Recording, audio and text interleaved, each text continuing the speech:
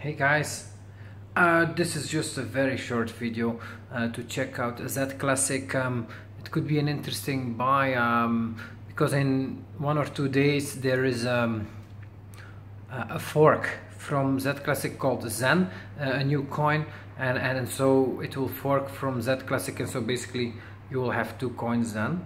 You can buy it via Bittrex and just hold the coins there, the ZClassic there, and automatically you will get ZEN coins too then. I like it because it has good fundamentals, ZEN. I didn't like ZClassic as a project. I like Zcash.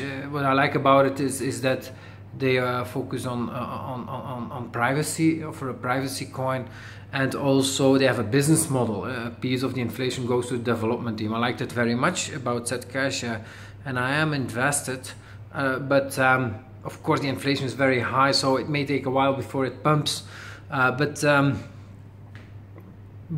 like it.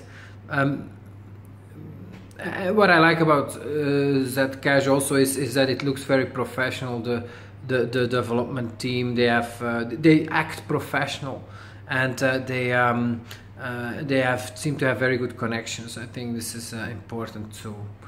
But ZClassic forked from it and got rid of they call that tax, but basically got rid of the business model, and so the 20% inflation was not the 20% of the inflation going to development team. They cancelled that, and I think Zcash also had an initial fundraiser, and so a piece of the Zcash coins also went to investors before the coins was launched, and ZClassic also did not have that. So but it's a little bit comparable with Ethereum and then Ethereum Classic a little bit.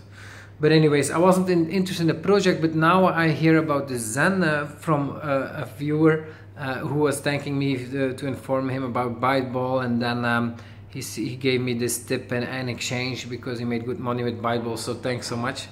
But yeah, I think it's a good tip because ZEN will fork from ZClassic and will have a business model again, so it's like Zcash. So here it's like not 20% but like 15% or so of the coins go to the development team, but actually not 15, it's like 5 or 10, and then also a piece goes to the node operators of the inflation, and another piece goes to some other important part of to make a coin a success. So and I think that's the future, that a piece of the inflation and hopefully much more in the future than 15 or 20% goes to making the coin a success, and that's not just paying the miners but many other people too.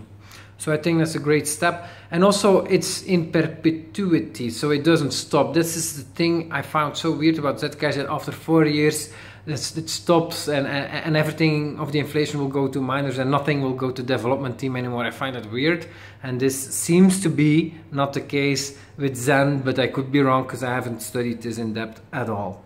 So, but I hope it maybe some of you find this interesting. It's not a great time to invest in altcoins, but I think if you sell some of your other altcoins that you have enough of or that have pumped already for this, it might be interesting. What you could also do is not do this and just buy later on ZEN coins that will trade then probably on Bittrex. That's another option too.